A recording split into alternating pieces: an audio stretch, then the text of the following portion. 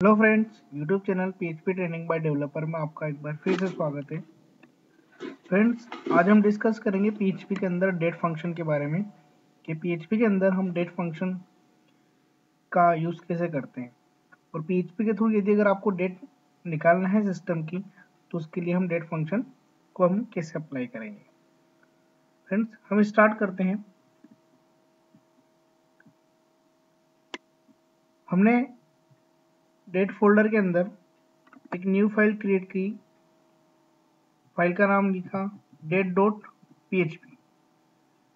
PHP के अंदर यदि अगर आपको डेट निकालना है तो उसके लिए पीएचपी के अंदर एक इनबिल्ट फंक्शन है जिसका हम यूज कर सकते हैं। पीएचपी ने हमको एक इनबिल्ट फंक्शन बना के दिया है डेट नाम से। डेट फंक्शन के अंदर कौन कौन से पैरामीटर, हम एक ही पैरामीटर पास करेंगे। उसमें हम पास करेंगे y, m and d।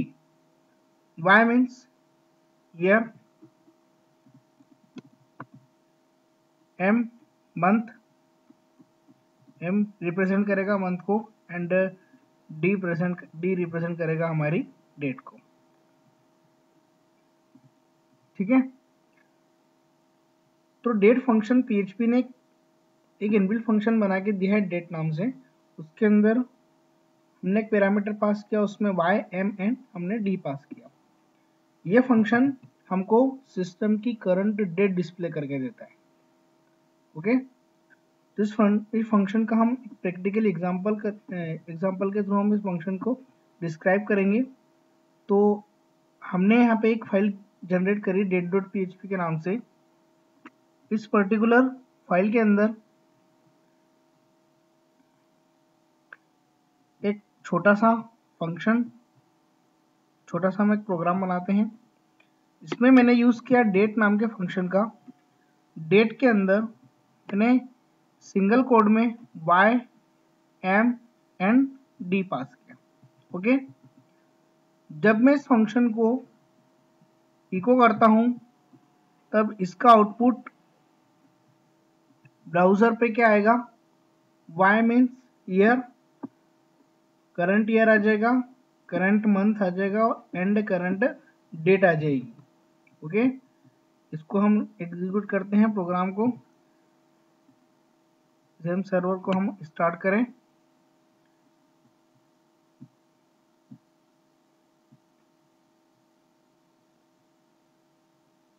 Now browser,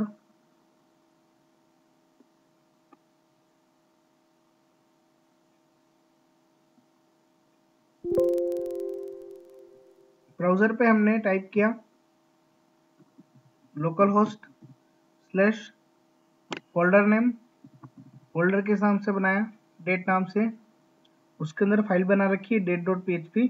जब हम इस प्रोग्राम को एग्जीक्यूट करते हैं तो हमें क्या डिस्प्ले होगी, आज की करंट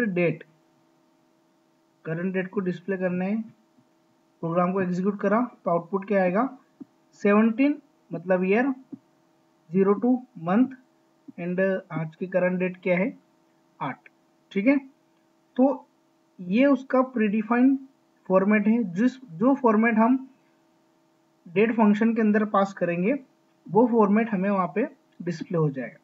ओके फ्रेंड्स, तो ये तो था YMD के फॉर्मेट में। बट अगर मुझे रिक्वायरमेंट है कि यहाँ पे 17 की जगह पर 2017 आना चाहिए, ओके, उस केस में हम क्या करेंगे, तो उस केस में हम कौन सा फॉर्मेट यूज करेंगे, उस केस में हम फॉर्मेट यूज करेंगे उसमें हम y को रिप्लेस करेंगे कैपिटल Y से। ओके, PHP के सेंसिटिव है, आपने स्मॉल y लिखा तो उसमें उसने 17 प्रिंट करके दिया है, बट आप जब कैपिटल Y लिखते हैं तब उस केस में यहाँ पे ब्राउजर पे क्या डिस्प्ले हो जाएगा, 2070। ठीक है, अब सपोज इट क्लाइंट की रिक्वायरमेंट क्या है कि 02 की जगह पर उसको मंथ चाहिए। क्या चाहिए, मंथ मीन्स स्ट्रिंग फॉर्मेट में आना चाहिए। सपोज डेट जनवरी हो तो JN आना चाहिए, फरवरी हो तो FAB आएगा। ठीक है, तो उस केस में हम स्मॉल y की जगह पर जब मैंने कैपिटल Y लिखा तब उसका आउटपुट क्या डिस्प्ले होगा, वेब। ओके, बट अगर मैं इस फॉर्मेट की जगह पे मैं ये वाला फॉर्मेट यूज करता हूं, उसमें मैंने यहाँ पे कैपिटल D लिखा तो आज का करंट डे डिस्प्ले होगा। ठीक है, आज का करंट डे डिस्प्ले करेगा। आज का करंट डे क्या है, वेडनेसडे, तो यहाँ पे क्या आ गया, WEND। ठीक है, तो ये अलग अलग फॉर्मेट होते हैं। ये हमको प्रोजेक्ट के अंदर डेट किस फॉर्मेट में प्रिंट करवाना है, ठीक है, उसकी रिक्वायरमेंट के अनुसार हम हमारे फॉर्मेट को यूज करेंगे। आपने डेट फंक्शन प्रीडिफाइंड फंक्शन है, स्मॉल y लिखा तो वो 17 दे देगा।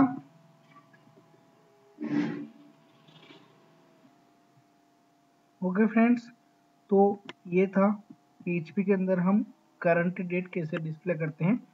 इस फंक्शन का यूज हम डेवलपमेंट में भी कर सकते हैं। जब आपको किसी सिस्टम की करंट डेट डिस्प्ले करवाना है, सपोज दैट आप ऑनलाइन एग्जामिनेशन का प्रोजेक्ट बना रहे हैं, उसमें आपको डेट की रिक्वायरमेंट है, तो उस केस में हम किसका यूज करेंगे, डेट फंक्शन का। अदरवाइज डेट का यूज हम मल्टीपल प्रोजेक्ट के अंदर हम इसका यूज करते हैं। ठीक है, तो ये थी डेट PHP के अंदर हम कैसे डिस्प्ले करवाते हैं।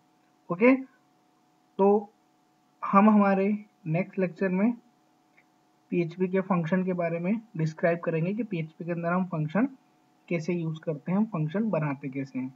Okay friends, YouTube channel PHP training में आपका बहुत बहुत स्वागत है। फ्रेंड्स, यदि अगर आपको हमारे चैनल के माध्यम से कुछ सीखने को मिले तो प्लीज़ आप हमारे चैनल को जरूर सब्सक्राइब करें एंड शेयर करें। Okay, thank you so much.